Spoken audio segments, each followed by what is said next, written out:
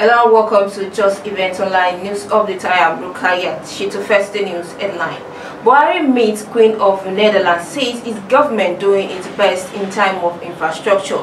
Kwara State government takes the lead among states, releasing 76 million naira for KWSCDA NG-CARES.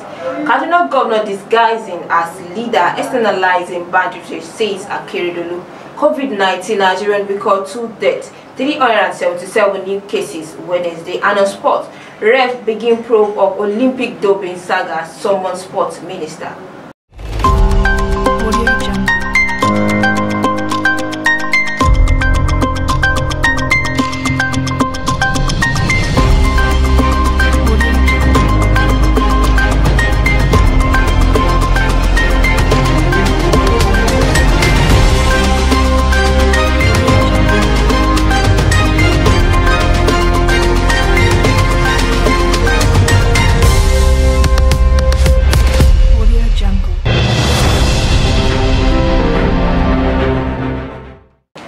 Now the news in details. President Muhammadu Buhari on Wednesday said that his regime is doing its best to develop the right infrastructure system. This is as he said that Nigeria is aware of a limitation, hence the emphasis on building infrastructure. Buhari said this on Wednesday during a bilateral meeting with Queen of Netherlands, Maxima Zoreguta, at the margin of the United States General Assembly meeting in New York, USA. He added that the country was hampered by resources despite being oil exporting, and that with more financial wherewithal, infrastructure works would be speed up. Buhari assured the Queen, who last visited Nigeria in 2017, that if she returned, she would see a lot of differences, adding that just like Oliver Twist, Nigeria could do with more help in the area of investment, particularly in the agricultural sector. The Kwara State government has released the sum of 76 million naira to the Kwara State Community and Social Development Agency for the commencement of the NG-CARES program in the state. The State Commissioner for Finance, Ms. Oyeyemi Olasumbo Florence, disclosed this while declaring open a 2-day workshop for the Project Management Committee for Sakosi, Opakusa, Temidiri, Sholu, Bode Sadu and Bubu communities held in Ilorin, the state capital. According to her, the state government is a step ahead even before disbursement of the NG-CARES fund from the World Bank. Commissioner further called on the benefiting communities to be accountable and justify the fund received from the KWSCDA NG-CARES for the benefit of people in their domains.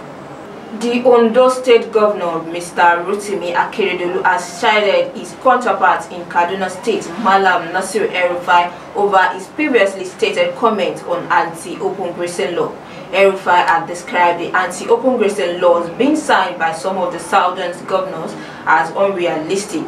In the statement titled Anti-Open Grazing, El-Rufai attacks on southern governors devious a hysteric ploy to externalize banditry. Akeredolu retaliated that the anti-open grazing law, especially in Ondo State, had come to stay, saying it shall be zealously guided and cautionably deployed to protect all residents of Ondo State, notwithstanding their ethnic and religious biases.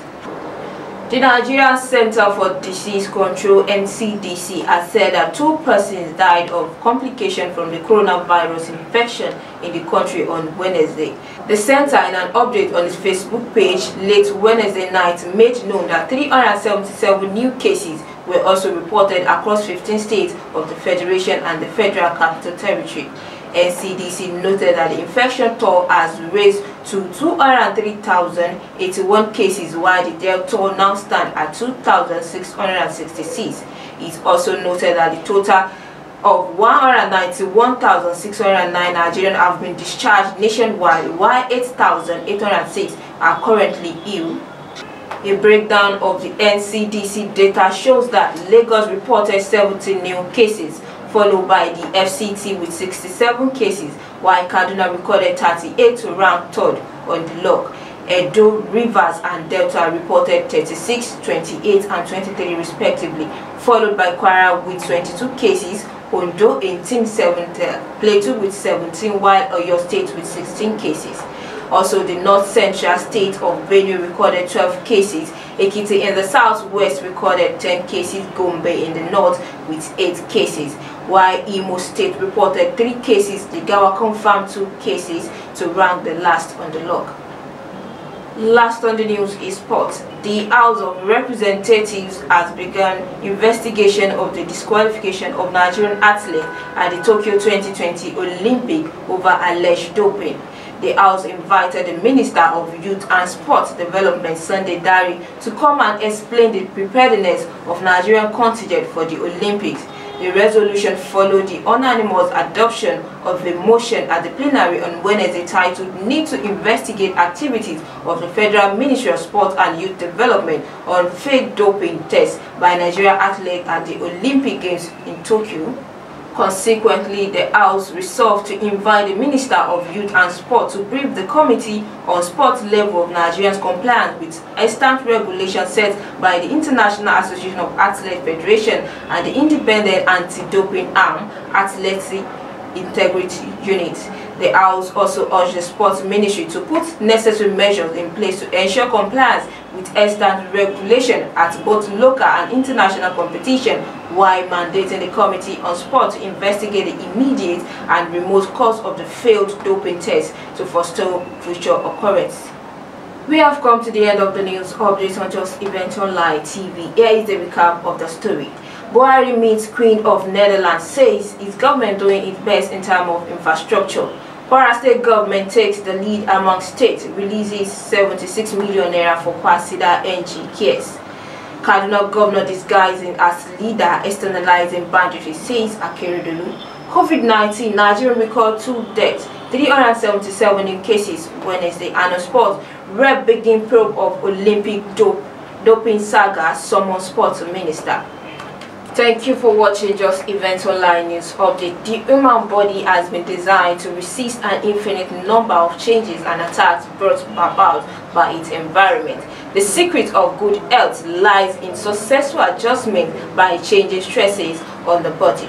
Visit www.justeventonline.com for more updates. Visit www.justeventonline.com for more details of the news, and follow us on our social media handles with a tab at Justeventonline for more updates. I am Rukoya Shitu. Thank you for watching and good night.